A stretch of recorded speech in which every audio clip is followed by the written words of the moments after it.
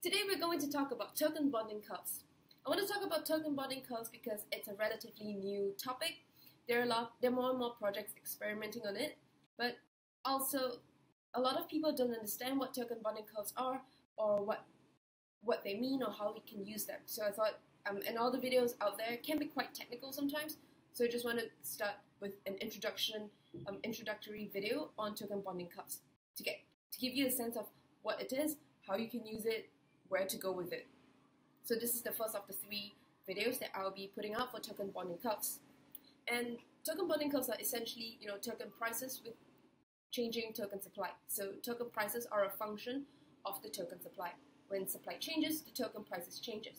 This is good because then it's a little bit more dynamic. It takes into consideration when your ecosystem grows, which means your tokens in the ecosystem is increasing, your token prices rises, which is really aligned with what we have been talking about a lot, which is how network effects really impact the value of your network, of your ecosystem, which implies that your value of your token grows because your network grows.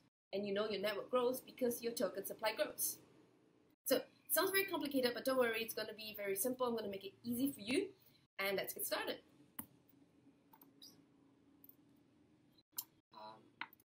Yes.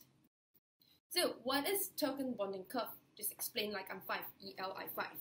Very simply, as I mentioned, it's where your prices change because the supply of the tokens increases or decreases, it changes. So as the word suggests, you need to have a curve. So we're going to start off with a very simple curve. We have this curve, and we call this curve a function. This function can change differently based on how complicated you want it to be, but we're going to make this a very simple function. A function is basically how do you define this line? How do you draw this line? This line is drawn by y equals x. So when y is 10 and you draw a line across 10, touch this function line, then you draw it down, x is 10. And when you draw x is 20, you draw all the way up to this function line, you draw across, you get 20, and y is 20. So x equals y. This is how we draw the function. The other types of function that is available could be a quadratic function, like y equals x squared. So when y is 1, x will be 1. When y is 2, x will be 4. When y is 3, x will be 9. So that will look more like a curve like that, like a quadratic function. And it could also be other types of curve, like it could be a sine curve, cosine curve, log linear curve. It really depends, but all we need to do is a curve.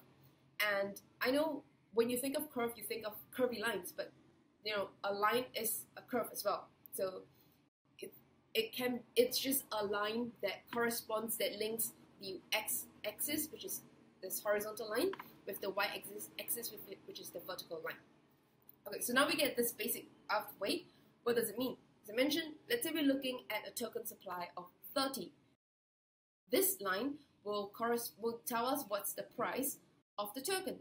So, 40. So we have a line that goes up 40. So from 40, we know that if I want to buy the 40th token number 40, because prices changes with the supply, right? So if I want to buy token 40, I draw a line up to this line, to the function line that we talked about just now, and I draw a line across, and the price is 40.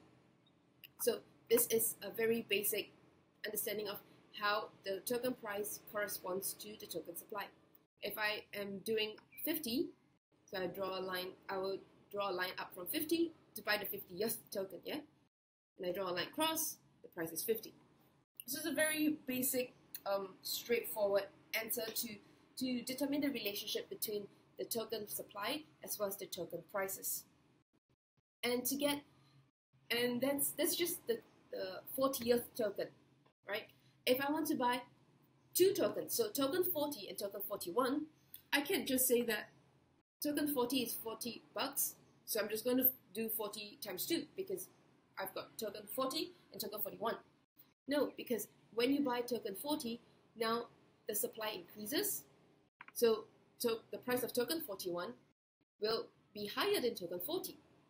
So what do we do?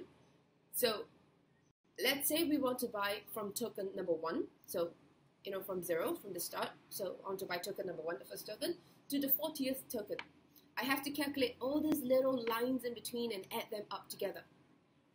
And if you did a little bit of basic math in school, if you remember them, that is basically just the area under the graph. So we can either integrate it via this function, or we can just find the area under the graph, which is half times 40 times 40. And then you get the area under the graph here, which is the summation of all these little points coming together. And that's the price of 40 tokens, the first 40 tokens. So token number 40 from 0 to 40. Or token number 1 to token number 40. And that's the area under the graph. So it's a lot easier to calculate as well. And it makes life a bit easier and a lot more intuitive. So what if we want to buy 10 tokens? Someone bought 40 tokens already, and I want to buy 10 tokens, which means I'm buying token 41 to token 50. It's 10 tokens. That means I will just, using simple graph functions to find out the area under the graph here, and that will be the price I'm going to pay when I buy additional 10 tokens. So I hope that's simple and that's basic enough to get us started, to just give you an understanding that this function is basically explaining the relationship between the token supply and the token price. And then the price you pay for buying additional tokens is the area under the graph.